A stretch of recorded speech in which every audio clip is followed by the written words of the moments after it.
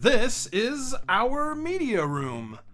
Rather than having a TV, we bought an Epson Home Cinema 8350 projector to get the biggest picture possible in here. Since moving into our house 7 years ago, we've just had a smooth finish, white painted wall as our projection surface, and have been perfectly happy with it. But at the same time, I've always wondered if we could get a brighter picture using an actual projection screen. So I started doing some research and found for less than $200 I could build my own screen and see what kind of a difference, if any, an actual screen makes. So what do you think? Do you think there's going to be a difference? Before watching the rest of the video, leave a comment with your prediction and then watch until the end to see if you were right or not. First, I had to measure the size of the picture on our wall to see how much screen material I needed, and of course, what size to build our new screen. Our screen measures 125 inches wide by 70.5 inches tall, leaving us with a 144-inch movie screen. I then went to the place seemingly everybody on YouTube goes to for their DIY projector screen material, Carl's place. I chose to go with their flexi-gray material because that's the one that everyone seems to recommend, and because gray screens are supposed to offer a better picture compared to white screens when you have some ambient light in the room. When my wife and I watch movies or TV shows in our media room, we very often like to have the lights at the back of the room furthest from the screen on so we can see to move around and stuff, because otherwise the room would be pretty much completely black other than the light of the projector on the screen. Anyway, I ordered the screen material we needed and then went to my local lumber yard to get some material to build the frame with. I chose some 1x4 MDF boards because I wanted the material to be nice and straight. Natural wood like poplar and stuff is oftentimes very difficult to find 1x4 boards that aren't warped or twisted at least a little bit. I didn't want to mess around with boards that would possibly warp or twist, so that's why I went with the MDF 1x4s. To help me know exactly what dimensions to cut all my boards and perfectly space out the mid supports, I drew up our new screen in AutoCAD. I needed the top and bottom rails to be 125 inches long each, and since a 1x4 is 3.5 inches in width, that meant to achieve a total frame height of 70.5 inches, I needed to subtract 7 inches from all the vertical pieces, making them 63.5 inches long each. Thanks to AutoCAD, I was able to easily figure out how much to space all the boards from each other to create a nice solid frame, and then it was time to head out to the garage and get to work. I cut all my 1x4s to their appropriate lengths using my miter saw, and then got to use the Craig pocket hole jig my wife just got me for Christmas for the very first time. These jigs are kind of expensive, but for projects like this, they're pretty freaking awesome. Granted, this is my first time using one, so I don't know all the ins and outs of them yet, but for this project, it made this super simple and look super clean. If you're wanting to build a screen like this, you don't have to go out and buy a pocket hole jig to do it, however. You can simply use some L and T plates like these to join all your pieces together. You'll just want to make sure the screws you use aren't too long. As you can imagine, you don't really want them penetrating through your 1x4s. With all my pocket holes drilled, it was time to fasten everything together. This is a Craig right angle clamp my buddy Eric bought me after he found out my wife had given me the jig for Christmas, and this thing made screwing everything together a breeze. Once the frame was all put together, I wrapped a piece of sandpaper around a scrap piece of 1x4 and sanded down all the joints so they're nice and smooth. I thought about trying to take the frame into my media room with it fully assembled, but it was just too big. Our media room is in our basement, and there's not a lot of room at the bottom of our stairs to be able to make the turn into the room, so I had to disassemble the frame, take all the pieces into the room, and put it back together again.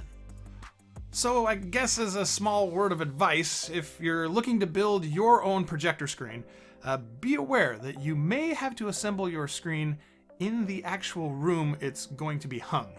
Once our frame was all put back together again, I rolled out the screen material onto my media room floor.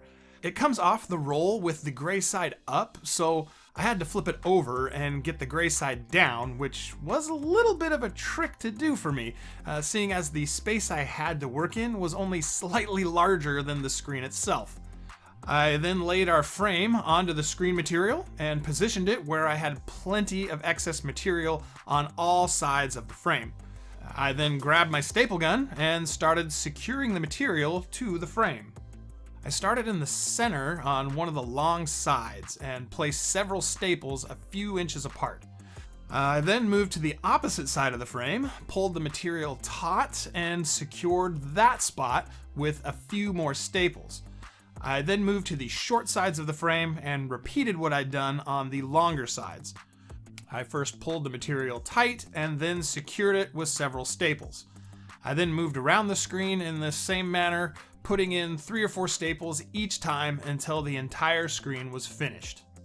After the first few sets of staples on each side of the screen, I found a good way to keep wrinkles out of the material was to pull it at a slight angle toward the corners of the frame.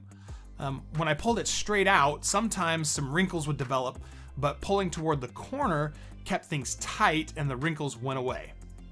Once all of the edges were secure, I used a razor knife to trim off all the excess material, secured the corners in place, and then mounted it to the wall. Initially, I put 2 screws into some studs using a laser level to make sure the screen hung level, but this left the bottom of the screen hanging out away from the wall while the top was flat against the wall, and my OCD just wouldn't allow this, so I had to come up with a different plan. I finally decided on using a French cleat, which involved me ripping some 1x6 MDF boards in half with the blade on my circular saw set to a 35-degree angle.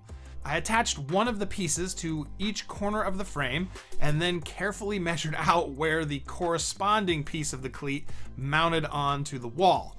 This keeps the entire screen the same distance off the wall, which I am much happier with. With the screen now hung in place, it was time to finally answer the question I had when starting this entire project. Does this gray screen make any improvement over my white painted wall? I set the ISO and white balance on my camera to where the picture on the preview screen looked as close to what I was seeing in person as I could, and then started shooting. Of course, what things look like on camera still isn't 100% accurate to how it looks in person, but this should give you a good idea. For testing out the new screen, I fired up Spider-Man Far From Home and let the first couple minutes of the movie play. With all the lights in our media room on, our smooth finished white painted wall looks pretty washed out. There's just too much light in the room for our projector to compete with. Switching over to our new screen, once again keeping all the lights on, I do feel there is some improvement. The picture is still pretty washed out and doesn't offer all that good of a viewing experience, but it is better than the plain white wall. Now, if I split the screen, you can see the two side by side.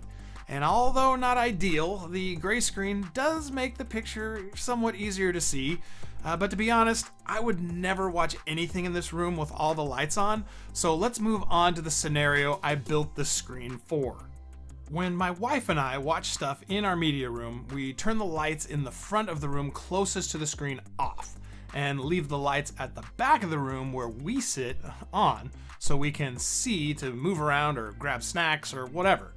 As you can clearly see, just projecting onto our smooth white wall, it looks way better than when all the lights were on. There is still some light from the lights at the back of the room that makes its way to the screen wall, but overall the picture is sharp and clear. You can easily see everything going on.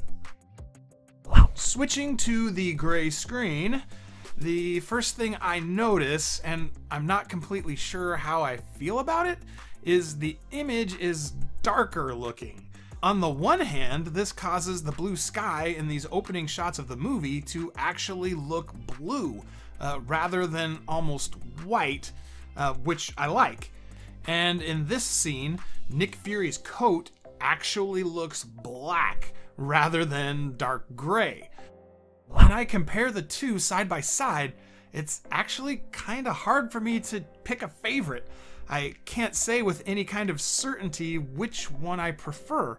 I like the better color saturation and deeper blacks the gray screen provides, but at the same time, I like the brighter picture and warmer tones the white wall generates.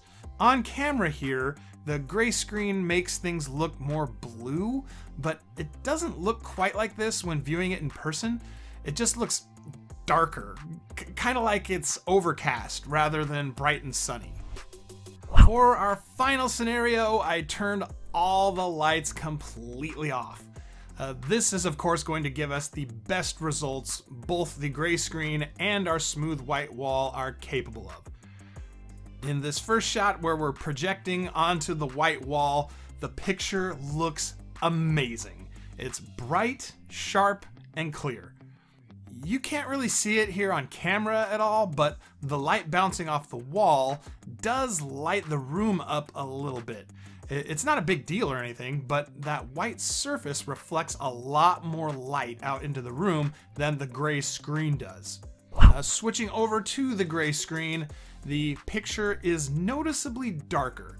Just like before, the colors look more saturated and the blacks are much deeper. While I really like the better color saturation and the deeper black tones, I really like the brighter overall picture our white wall gives us. But at the same time, I must admit, I don't really notice it or miss it so much when I'm watching something on the gray screen in person.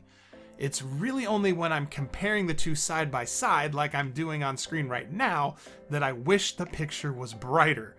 While I was actually shooting all of this footage for this video, since I shot all the stuff on the white wall all at once, and then all the stuff on the gray screen all at once, and wasn't able to see them side by side in person, I felt they both looked great once the lights at the front of the room were turned off. It was really only once I was able to review this footage that I was able to form this opinion. So now the question I have to ask myself is, was it worth it? Was it worth the money, time, and effort I put into building and installing the screen? I think I'm about 60-40 in favor of saying yes. Since our media room is in our basement, I can make it pitch black in there at any time of the day. So the smooth white wall really is sufficient. Even with the lights in the back of the room on, the picture is still great and can easily be seen.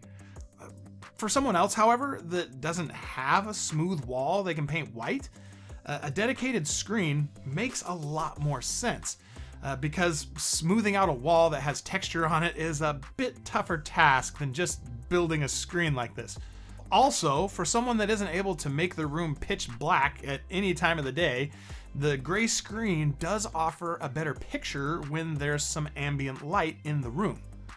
What you're seeing right now is a split screen of our white wall with all the lights off and the gray screen with the lights at the back of our room on. There is some difference in the picture here, but overall, I feel these two look really close to each other.